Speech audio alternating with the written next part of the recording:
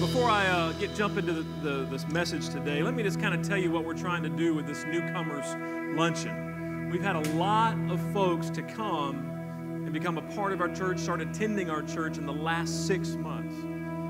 And so if you've come in the last 6 months and you've become part of our church or just a regular attender, we really want to get to know you a little bit better. We want you to come. You can sign up right outside. We just need you to put your name down and how many you're coming so we know how much food to buy. It's absolutely free. Your kids can come. We just want to spend time with you, the staff and myself, Kathy and myself, just to get to know you. So be sure, if you've come in the last 6 months, to sign up today in the lobby. That's on September the 10th. Okay.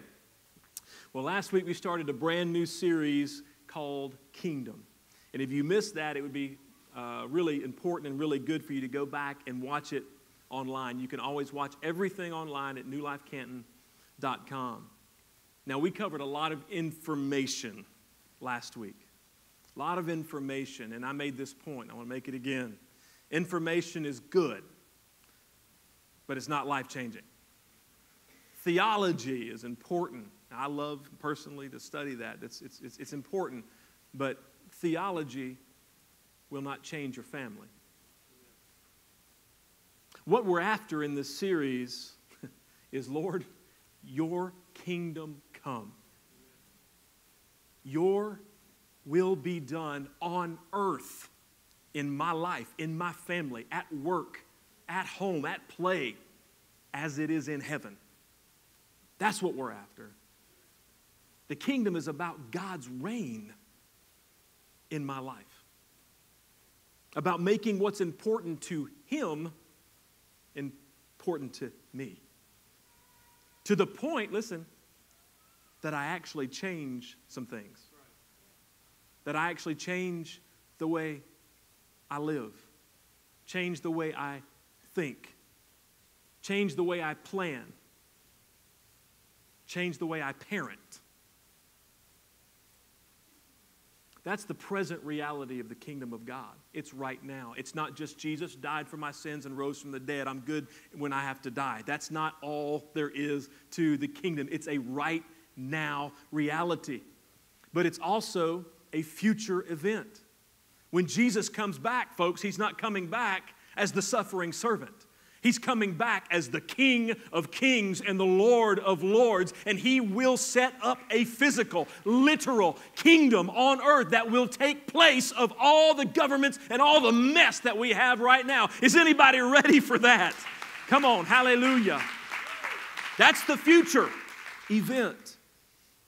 And then I ended with one word that I felt like would lay a foundation for our entire study. Does anybody remember what that one word was? Humility. And I use this illustration of the rope and the knot. And this could illustrate all kinds of things. It could be a partnership in a business. How many businesses have been lost because of issues and problems? And when one person's not willing to give, or nobody's willing to give. It could represent definitely a marriage, friendship, maybe that parent-adult-child relationship.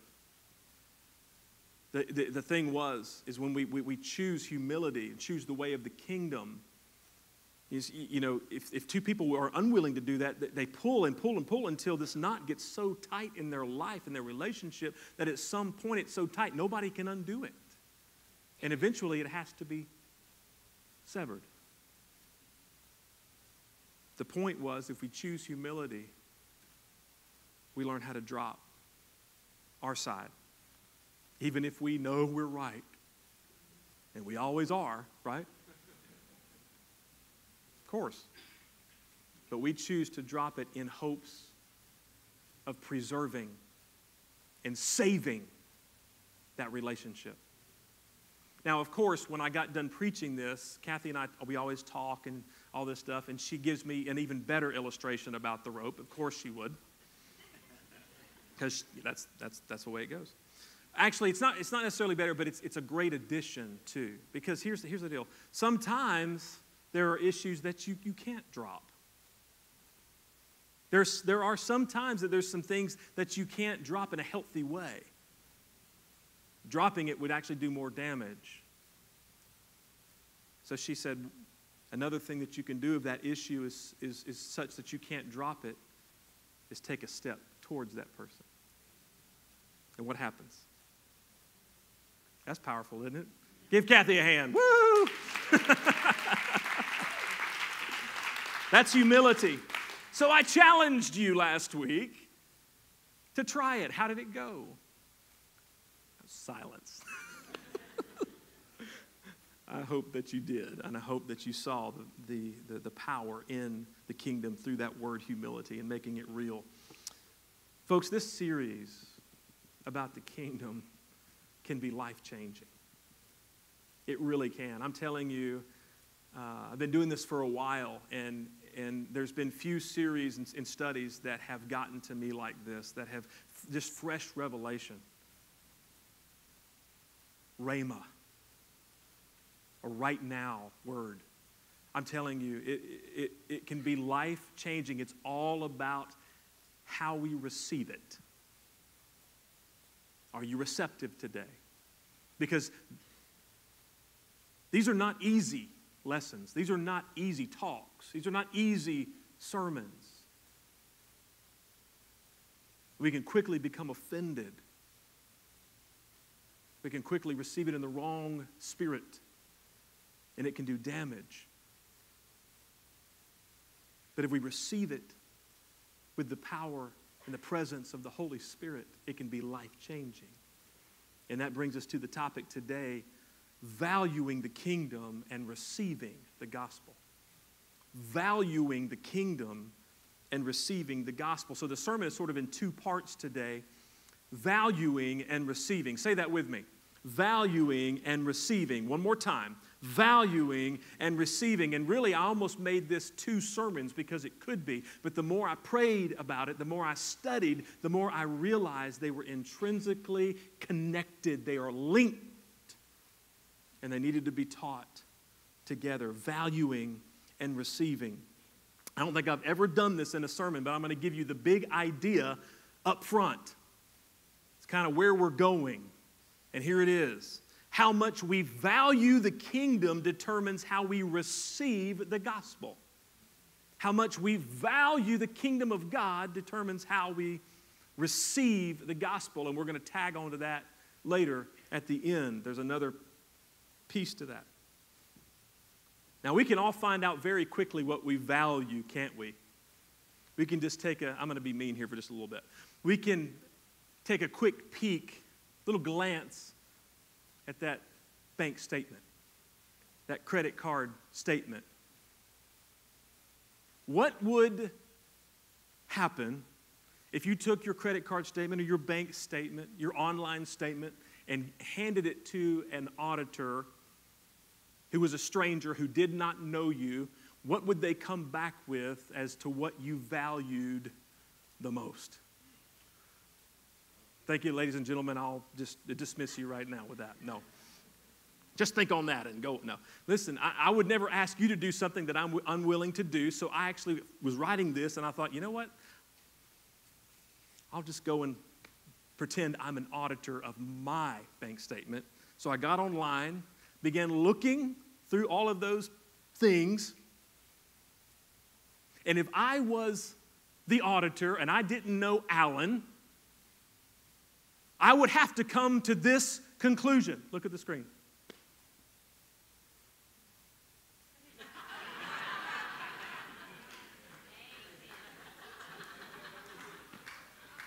I'll get all holy up in here. Don't get all holy. What would be on the screen for you? What would be on the screen? What would the auditor say to you? Now my guy would, in my defense, my guy would see some good things, some kingdom things. I pay my tithes, I give in the offerings, I pay my bills. They would also see that I spend a bunch of money on my kids and their activities and tuition and sport. Can somebody say amen that feels what I'm talking about? Hallelujah. But basically, they would see a bunch of first world things. Stuff.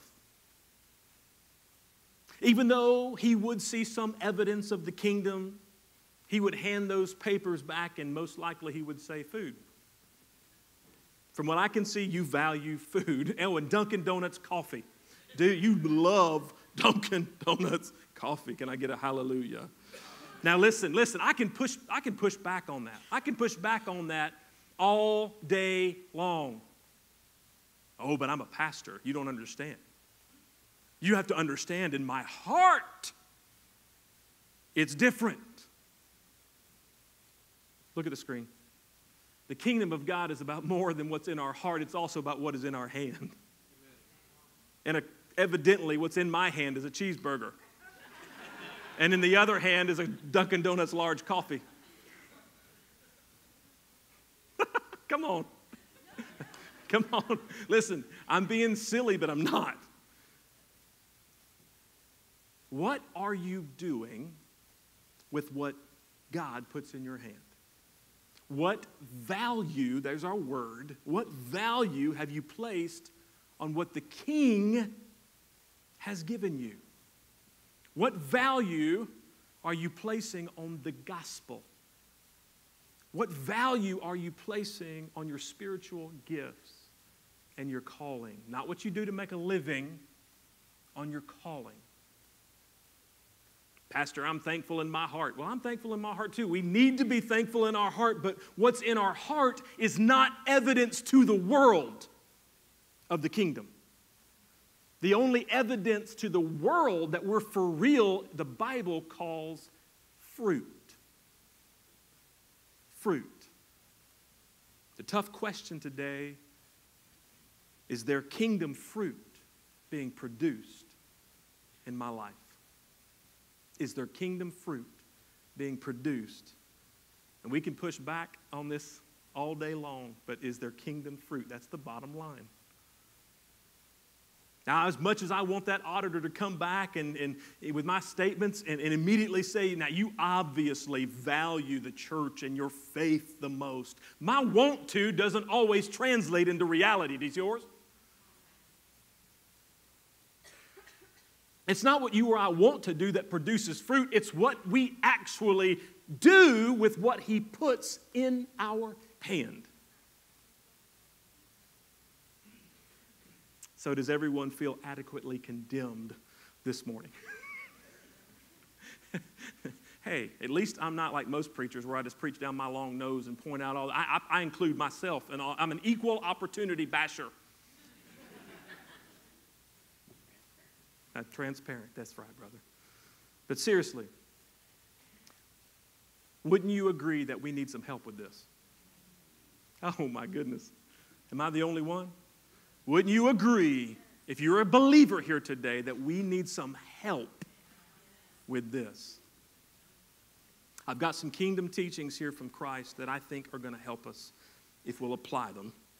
Not just put them in our heart, but if we'll apply them. The first half of this is about valuing the kingdom. And what is the kingdom's value? What should it be? And then we're going to connect the dots later. But I want us to look at a parable, a short parable. And a parable is just a made-up story, an illustration used by the teacher that would connect the audience and get them in quickly. That's all it is. It's a made-up story to make a point. Matthew 13:44. The kingdom of heaven, or the kingdom of God, it's the same thing, is like treasure hidden in a field. When a man found it, he hid it again, and then in his joy went and sold all he had and bought that field. And because it's short, I'm going to read it again. The kingdom of heaven, or the kingdom of God, is like treasure hidden in a field. When a man found it, he hid it again, then in his, what does it say? Joy went and sold all he had and bought the field. Very simple parable. If we try to read it too much into it or discover the deep mysteries of we're going to mess it up. Right off the bat, Jesus lets us know that the kingdom is extremely valuable. But to make his point, he tells this parable of a guy walking through a field that doesn't even belong to him. He stubs his toe on some container or box, and he bends down and realizes it after further investigation that it's a treasure. It's extremely valuable. It's odd to us. This story is odd to us. When was the last time you walked through somebody else's property and found a treasure? Doesn't happen. You get shot, right? This doesn't happen. You don't walk through somebody else's property. But in this day and time, they connected with this because there were no safety deposit boxes back then. And people did often bury their valuables. And then sometimes they wouldn't tell anybody about it, and they would pass away, they would die, and it would be forgotten.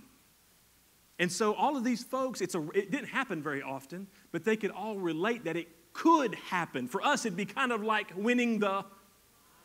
But you don't do that anyway, so I know that. Woo, glory. We won't jump into that one.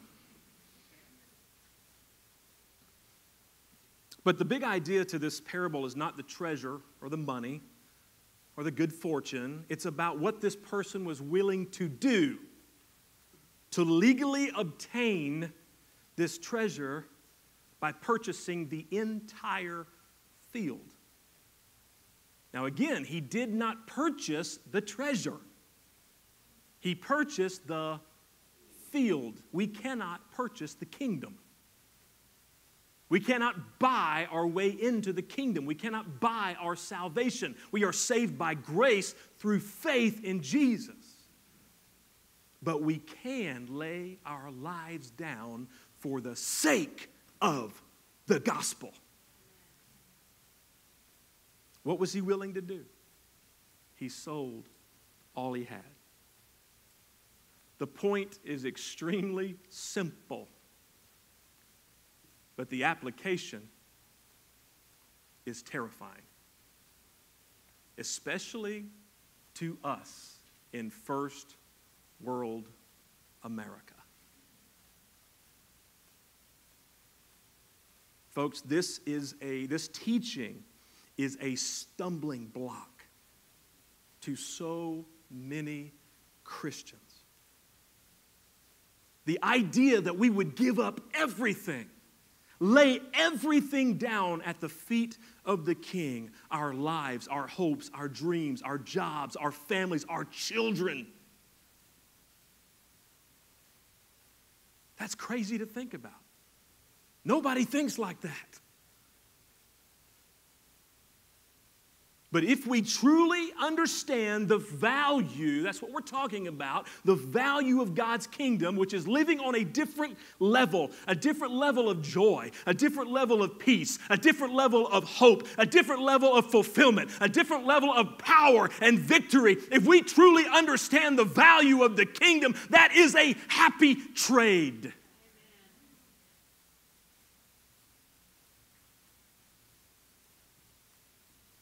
I'll understand why you didn't clap right there. This is heavy. Don't miss the point here. Stop thinking about the stuff. That's what you're stumbling over. You're stumbling over the stuff. God is not saying you can't have a house, you can't have a car or a decent job or take care of your family. Look at the screen. Jesus is not saying you can't have things, but he is saying that things should never have you. There can be only one ruler of your heart. You cannot, and Jesus did say this, you cannot serve God and money. You cannot pursue God. You cannot pursue the kingdom. You cannot pursue his righteousness and at the same time pursue the things of this world. It cannot happen. It will not happen. It's a recipe for disaster.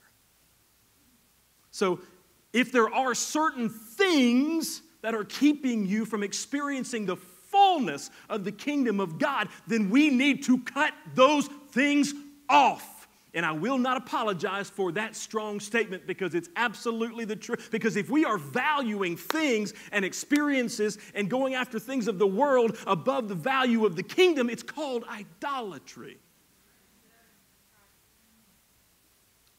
Okay, Pastor, now we are thoroughly bleeding and beaten up and feel absolutely defeated. Thank you so much for this uplifting message. Aren't you glad you came? Hey, we're only halfway through. Was there a fight last night? Not much of one?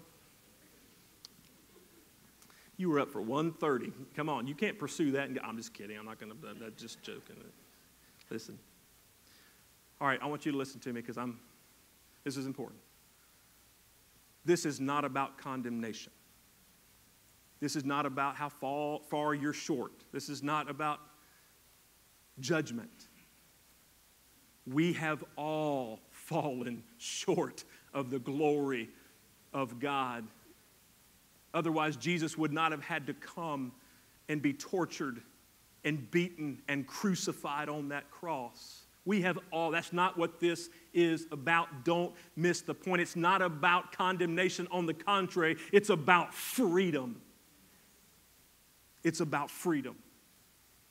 Freedom from those things that we think are so important that we can't live without them. And yet they are robbing us from experiencing the fulfillment of the kingdom of God in our life.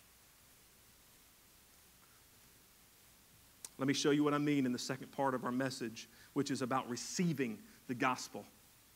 How we value the kingdom determines how we receive. Remember? How we receive the gospel. So now let's talk about receiving the gospel. Matthew 13. We're going to talk about another parable, beginning with verse 1. Later that same day, Jesus left the house and sat beside the lake. A large crowd soon gathered around him, so he got into a boat. Pause right there. This portion of Jesus' ministry, he was like a rock star. Thousands of people were coming and listening. You know, he would heal and he would teach and all of these. And people everybody wanted to get a piece of him. And so many people came in this instance that he had to go out in a boat to be able to teach all of them. But you know what? He began to teach these principles of the kingdom, and they were hard and they were difficult. And slowly the people started falling away.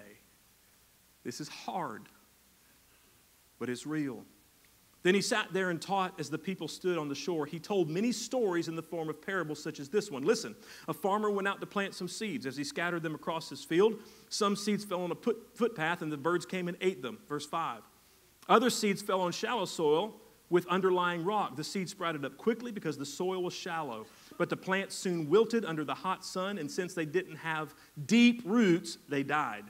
Other seeds fell among thorns and grew up and choked out the tender plants. Still other seeds fell on fertile soil, and they produced a crop that was 30, 60, and even 100 times as much as had been planted. Now we're going to skip to verse 18, which is when Jesus gets alone with his disciples and tells them what it means. Verse 18.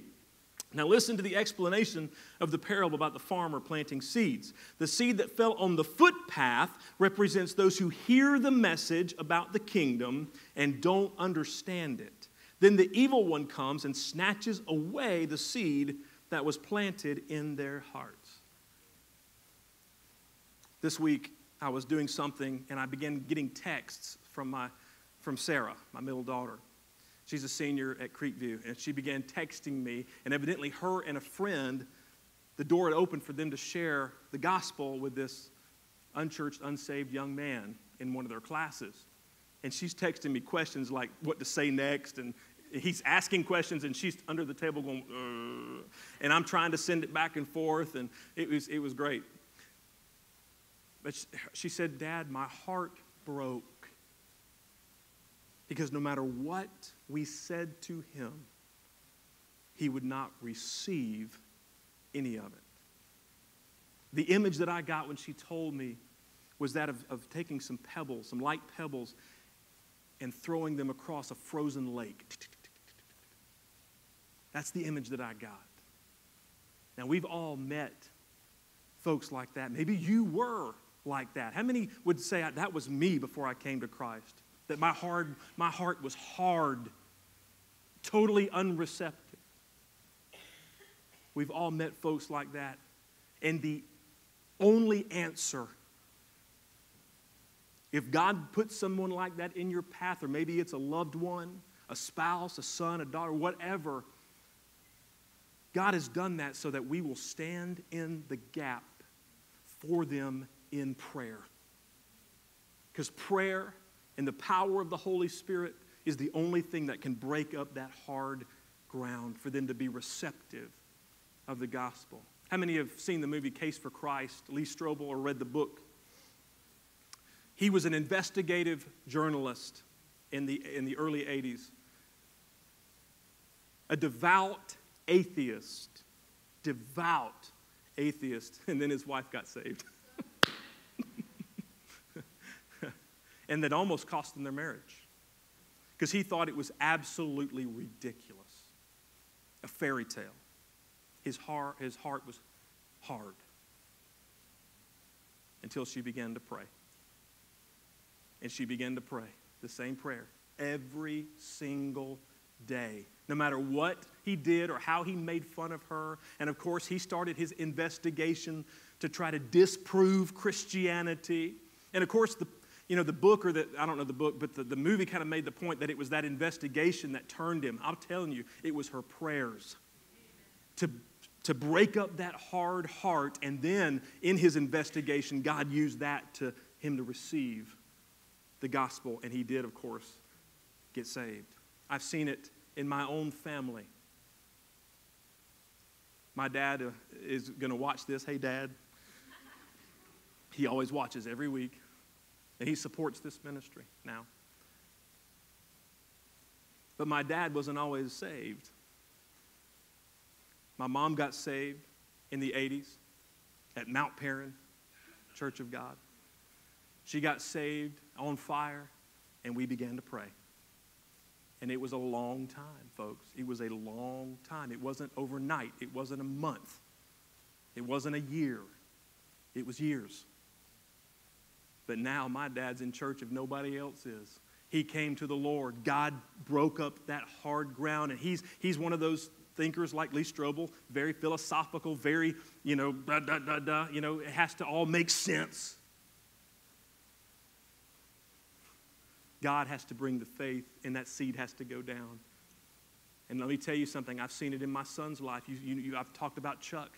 You want to talk about somebody running hard from God in every possible way he could. Only a miracle of the Lord. Only people standing in the gap in prayer for him over and over and for years and years. And then he came to Christ. His heart was broken and he received the Lord. I'm telling you all of this to say, don't give up. If there's somebody in your life that you say there's no way they're ever going to come to Christ, their heart is just too hard, do not give up, because there is power in your prayer, and the Holy Spirit can come in and break their heart so that they can receive the gospel and be changed forevermore.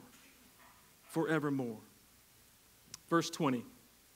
The seed on the rocky soil represents those who hear the message and immediately receive it with joy. How many remember getting saved and receiving it with joy and everything just being so exciting? I mean, the colors of the trees were greener. The sky was bluer. I mean, it was just, how many remember that? I mean, it was just absolute. You received it with joy. Verse 21. But since they don't have deep roots, they don't last long. They fall away as soon as they have problems or are persecuted for believing God's word. Now, some would say this is talking about losing their salvation. I'm not going to open that can of worms. There's really no need to this morning.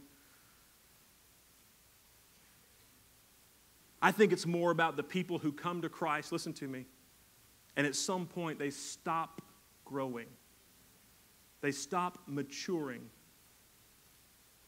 They plateau in their relationship with Christ, and then it's not long before they start going backwards. And then it's not long before they begin to lose their faith. Why? Because the storms of life are going to come. Jesus said, you will experience heartache.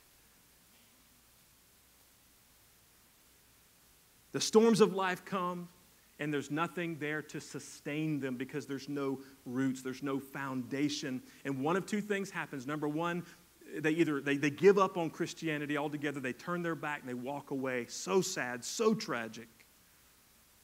Or number two, they stick around long enough to make us all miserable. Come on. No, I'm serious. Nothing makes them happy. There's always division, always chaos. They get mad at the pastor. They stop paying their tithes if they ever paid them before. They leave the church, and then they start church hopping. Oh, I'm preaching today, and y'all are just like, oh, you ain't, whatever. I am. I'm preaching. But listen, I'm not judging. You may be here this morning, and you are just angry. You're in this category. I'm glad you're here. Let me say it again. I'm glad you are here. Just behave yourself. So everybody smile. Your face won't break. I've taught this before. Look at the screen. There are two sides of faith. There are two sides of faith, saving faith and keeping faith. And a better word maybe is sustaining faith. Saving faith is only half of the gospel. Saving faith is only half of the kingdom. But that's where the majority of Christians live. And they wonder why there's never any victory. They wonder why there's never any freedom from sin. It's this right here. It's because you are only living and experiencing half of the gospel. It's a weak, anemic relationship with God, and it brings nothing but frustration, pain, and failure. You have saving faith, but no keeping faith, no sustaining faith. Saving faith is free, but sustaining and keeping faith is not. There is a price, and that price is a daily walk, a daily commitment, a daily time with Christ to develop your relationship with Him, a daily walk with Him. A daily commitment. There is a price if you want to experience the fullness of the gospel of Jesus Christ. Does anybody agree with me today? Saving faith is free. We can only be saved by the grace of God through Jesus Christ, but sustaining faith is not. Verse 22, the seed that fell among the thorns represented those who hear God's word, but are all too quickly the message is crowded out by the worries of this life and the lure of wealth, or maybe I should say the American dream, so no fruit, as our word, is produced. To me, this is talking about distractions. If I find myself in a season where I'm not producing fruit for the kingdom like I should, almost always it's about distractions. In the early 2000s, I got into flipping houses. I was full-time ministry. I got into flipping houses, started making some money. Then I bought rental property. Oh, Jesus, help us. Then I got my contractor's license, and I began to build houses from the ground up all along, trying to do ministry. Now, don't misunderstand me. There's nothing wrong with making a living by being a builder or contractor. That's not the point of this at all. It was a distraction to me. It was a distraction to me. And I think we all find ourselves in this category from time to time, don't we? Verse 23. The seed that fell on good soil represents those who truly hear and understand God's word and produce a harvest of 30, 60, or even 100 times as much as God has planted. Real quickly about those numbers. I love that they're there because Jesus makes no differentiation about the number. You don't need to be comparing fruit with somebody else. Jesus called you to be you and to use your gifts to be you, not to compare what you're doing with somebody else. Come on. I can't compare what Stephen Furtick is doing in Charlotte, when he's got millions of people coming and all of this stuff. I have to be me. I'm helping myself here because it's hard not to do that, all right? It's hard not to compare, isn't it? It's hard not to. But Jesus is saying by differentiating these numbers, it's not the number, it's the fact that you're producing fruit. Hallelujah. Now, each of these groups were receiving the gospel. They were all getting the same thing. They were all receiving the same seed, but they received it differently. Get this now, don't lose me. They received it differently based on the posture of their heart. The posture of their heart. Was their heart postured toward God or away when they received the gospel? This morning as I preach, the posture of your heart will determine how you receive this message. Is your heart postured toward God or what you have to do after church? Or tomorrow? Or the next day? Look at the screen. The posture of your heart determines how we receive the gospel. The posture of our heart will determine how we receive the gospel. It's the difference between bearing fruit and coming up empty over and over. It's the difference between freedom and failure. The posture of our heart. So in the spirit of the coming season, anybody excited about a little football? Woo, it's all right. You can clap. I told the early service, if I had been preaching this in Alabama, the whole place would have caved in. And then, of course, we had a couple Alabama fans with their Roll Tide and all that. I want to throw the football at them. And that's all right. It's all right. It's all right. It's all right. It's okay. But I have a little pigskin illustration for you in the spirit of the coming season here. Jerry Rice was one of the greatest receivers of all time. Receivers. There's our word. This is going to be spiritual. Take a look at this. How good is he? He has done in 2 years what it took Charlie Joyner to do in 7 years. 135 catches, 2,000 yards. Roy, did you notice how open he was? Oh, that's number 24, Ray Ellis. One step and his jumping is maybe not from a standing start, but most football plays start on the run, and they put him in motion. Look at that. He's perfect. He throws deep. Rice is wide open. Oh, it's to Rice. Touchdown. A great combination. What was the common theme of most of those catches? There could be a couple, but what's the common theme? Touchdown, yeah, most of them were scores. But why were most of them scores? So the way he received it was what? Over the shoulder. He received most of those catches over the shoulder. His body was postured toward the goal when he caught the ball. Now that'll preach all day and twice on Sunday, because it did. It's all about his posture toward the goal. And on a perfect throw, oh my gosh, there's so many, anyway, on a perfect throw, he doesn't even have to break stride.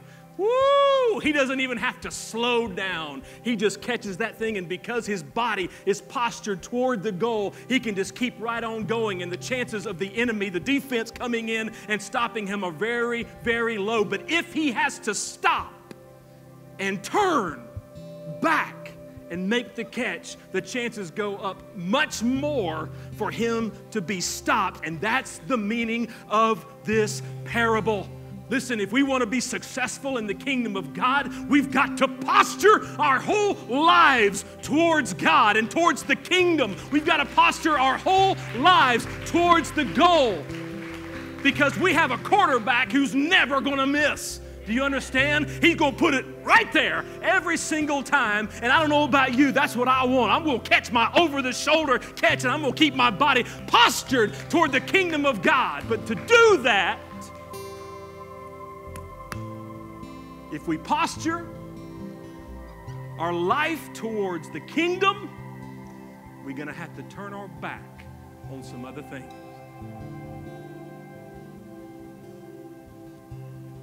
I feel the Holy Spirit. If you decide that you're going to posture your life towards the kingdom, then you're going to have to turn your back on some other things, and they're not necessarily evil, sinful things, but they distract from the goal. It's basically you having to stop and turn to make the catch, and then guess it's not long before the enemy comes and takes you out. Look at the screen. How we receive the gospel determines our success in the kingdom. How we receive the gospel determines our success bearing fruit in the kingdom.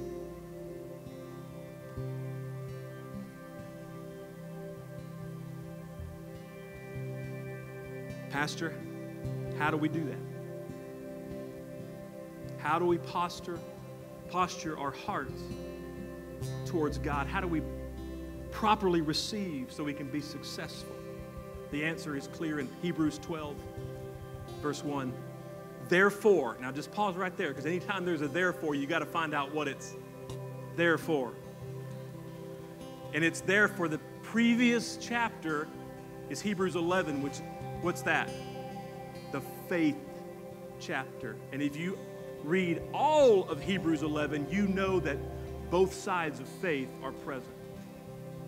Saving faith, victorious faith, and sustaining faith. What are you talking about, Pastor? Well, the first half of Hebrews 11 is all about the power of faith and the victory of faith and all these amazing feats of faith. And then the second half is about people and martyrs getting cut in half for the gospel.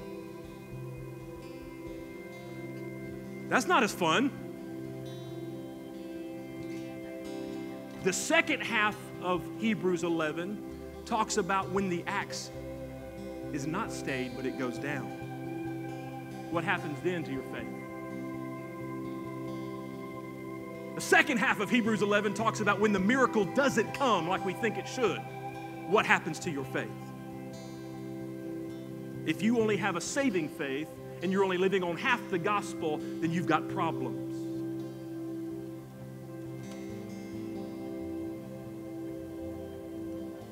Therefore, since we are surrounded by such a huge crowd of witnesses to this life of faith, the full faith, let us strip off every weight that slows us down, especially the sin that so easily trips us up, and let us run with endurance the race that God has set before us. Now, here's the answer. Verse 2. We do this by keeping our eyes on Jesus, the champion who initiates and perfects. There's our saving faith and our sustaining faith. He's saying the answer is to posture your whole life. Everything you do and everything that you're about, posturing it towards the goal line, posturing it towards the kingdom, and turning your back on those things that would hold you back and keep you down and take you out.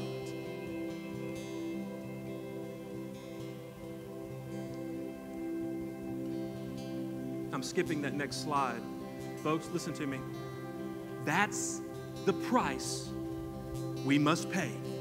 And that goes back to what we talked about in the beginning, the value of the kingdom. If we're not valuing the kingdom, we will not posture our life towards it.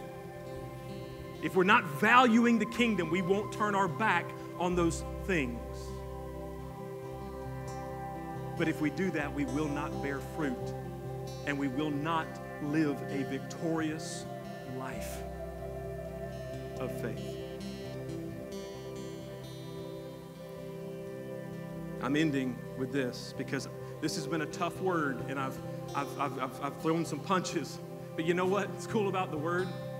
It cuts and it goes deeper.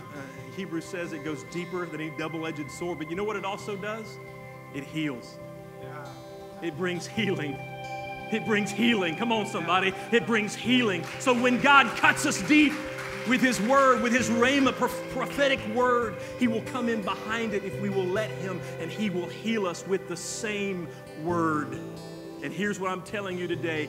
You can do this. You can do this by the power of the Holy Spirit and by walking in the Spirit. You can do this because He said He would never leave you or forsake you. No matter how many times you get tackled, no matter how many times you stumble or fall, He will never leave you. He will never forsake you. Come on, He will forgive you. And I'm telling you, you just need to get back up. You can posture your life again to the kingdom of God over and over. Receive the gospel. Receive the gospel. Receive the gospel. Stand with me.